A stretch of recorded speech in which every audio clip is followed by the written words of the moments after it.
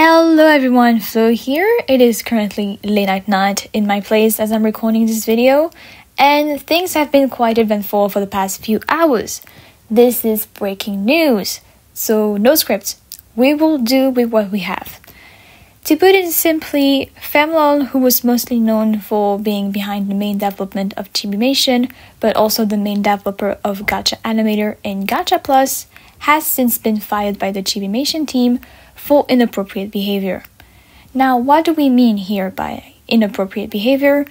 Well, Beowulf has since released a PowerPoint explaining such behaviors, which include homophobia, misogyny, use of the hustler, and hitting on minors. This is a reminder for everyone that the internet can be a very dangerous place. You never know what the other person on the other side of the screen is thinking, so always be prepared for such outcomes. Do not share your personal information.